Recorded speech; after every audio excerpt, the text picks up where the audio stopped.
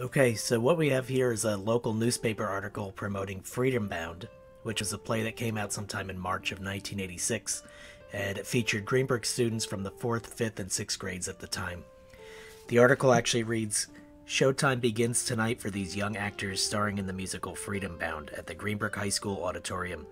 Presented by students from the Irene E. Feldkirchner Elementary School, the play will be held tonight and tomorrow at 7:30 p.m. and on Saturday at 1:30 p.m.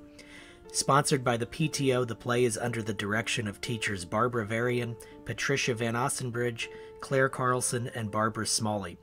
Ready for the opening curtain are, front row from left, Todd Bratt and Michael Foray. Standing from left are Kelly Levins, Nick Campestri, and Gina Upman, which was clearly a misprint of her real name, Gina Lipman."